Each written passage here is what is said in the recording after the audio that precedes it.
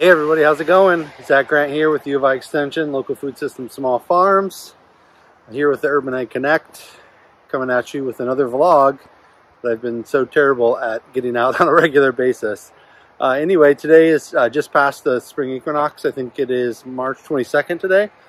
And I'm at the high tunnel here at the SoSuCo demo farm. And I just wanted to show you a couple things that I'm working on here. And I'm going to splice in some video of my seed starting area to come out with a vlog for you for a newsletter and for the first vlog of the season. So let's jump in and see what we got going on. So here we are in the high tunnel, and like I mentioned, it is March 22nd, so just past the spring equinox. And as you can see, I'm doing a couple of upgrades in here. But before I get to that, just want a couple comments about some of the overwintered production. This has been a really mild winter here in climate hardiness zone 5B in South Cook County. We did have one exceptionally cold week in December, and I'm just mentioning that because you can see some of the damage in here, but you can also see some greened up crops that overwintered pretty well. So if it wasn't for that 1 week in December where we had a couple sub-zero ambient air temperature nights, we would have had, really consistent, good winter production in here, probably even without an additional row cover. So you can see some of the spinach that overwintered really well. Okay, you can see some spinach over there. You can see this spinach right here. But I'll draw your attention quickly to the last fall planting, which was this October 18th planting of white Russian kale and Darkita arugula that you see right here. And this actually, intact, these two plantings survived that really cold stretch in December really well because they were very, very immature small seedlings, kind of held in place, and now they're growing very vigorously in this late winter, early spring. You can see some of the kale plantings. They took a little bit of a hit in a few patches, but survived and overwintered.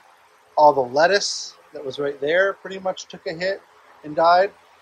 For the most part in this row right here, although you see a little bit that did survive. And then here, you can see this was all mainly brassica cold hardy salad greens and a little bit of, I believe, escarole or endive. And all of that took a really bad hit. Some of it did survive.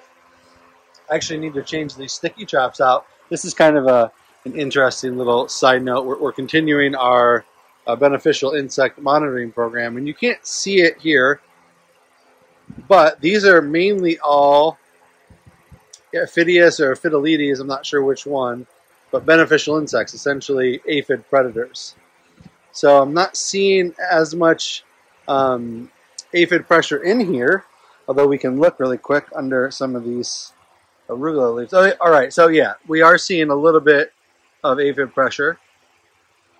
Okay, but I'm also seeing, if I look closely enough, I'm seeing, let me kind of focus in on that for you. Those are the skeletonized aphids, so those kind of,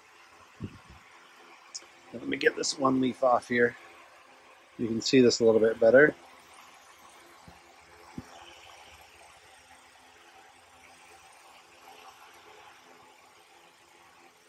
There we go. So you can see all those gold-colored aphids are actually the parasitized aphids. So there is some balance in here. We do have some good we do have some good beneficial insect action happening here that seems to be balancing out some of the aphid pressure for the most part. Now again, we don't have a lot of crops in here yet, but that's a little hot spot right there. You can see some of these other sticky traps. They're not capturing nearly as many of the parasitoids as the other traps. So there's some spatial variability in the tunnel itself. But on this white Russian kale over here, I'm seeing very little, if any, aphid pressure under here. So if I just take a couple random leaves to scout and monitor, I'm seeing no aphid pressure over here.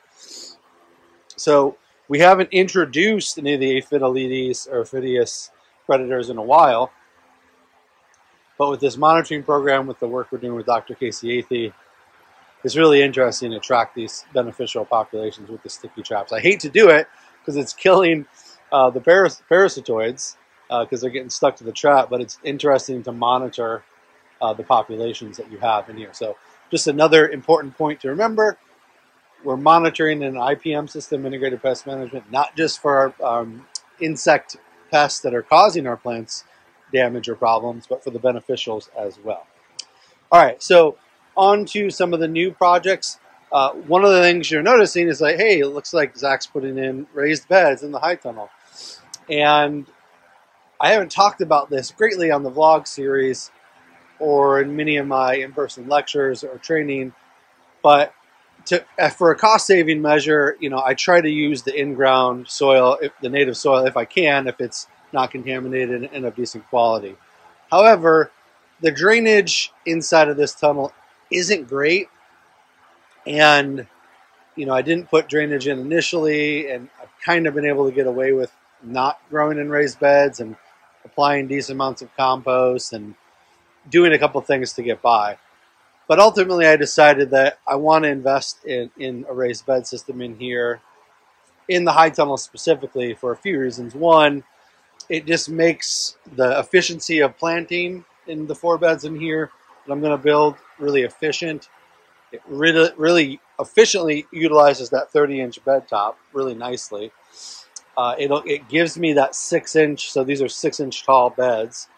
It gives me that really solid top 6-inch layer that I can manage very effectively for fertility, microbial, and physical benefits.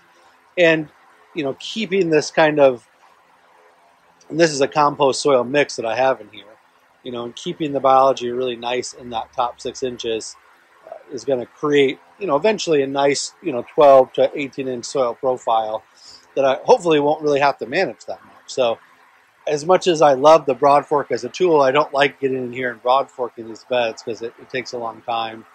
And, you know, I eventually have to do it at least once a year. So, and the other reason is that it'll make turning crops over pretty quick. Whereas traditionally in the in-ground soil system, depending on the soil moisture conditions, it was a little bit challenging because we do mainly drip irrigation in here, a little bit of overhead, and the soil moisture condition is always pretty moist. So it's just a challenge to manage in-ground beds and tunnels. It can be done. I've done it on other farms. I see other farms do it very effectively. And for a production farm, you know, you could consider raised beds in a tunnel, but you know, this is to do all, you know, 4 of these raised beds in here is going to cost about $400 in 1-inch, what they call incense cedar decking. So I chose a rot-resistant wood, so it'll last for a number of years. But it was an expense. It was an added expense, and to bring in the compost and soil. So, but for us, research demonstration, I think it works well. They do it down at the Dixon Springs High Tunnel. I also like how it's going to make the beds more unitized, so it'll be easier to do replicated trials and replicated research projects in here. And it'll just make it more efficient. So here's the first one I built, and I just did the first planting of our late winter, early spring. This is mainly baby kale. So we have some Toscano-style dino kale, White Russian KX1, and some of the Salanova head lettuces right here. And I planted all of this at the Salanova spacing, which on the rate code is 4-4, and it's about a 7.5 to 8-inch spacing on the grid, and you can see the grid pattern down here. So I'm going to finish the rest of these hopefully in the next 4 weeks, and then all of this is going to be transitioned. You know, I'll probably do a few direct seedings in here of some salad greens, but then all of this tunnel is going to get prepped for what we mainly use it for, which is our sort of yearly high tunnel variety trial program, looking at the hybrid heirloom tomatoes that we're growing in here, as well as I'm going to reserve one entire bed for high tunnel cucumber production. We're actually growing quite fewer varieties, well, maybe not varieties, but different crop families at the demo farm this year to make it easier to manage and to make the rotations a little bit easier. In fact, one whole quadrant of the outdoor area is going to be in cover crops, and which we'll get to that in a separate video. So just wanted to show you that. I'm going to show you the updated seed starting station spliced into this video, and it'll be a little bit of a long vlog to start the year, but glad to get started, and hope you all are having a great start to your growing season, and we'll see you soon.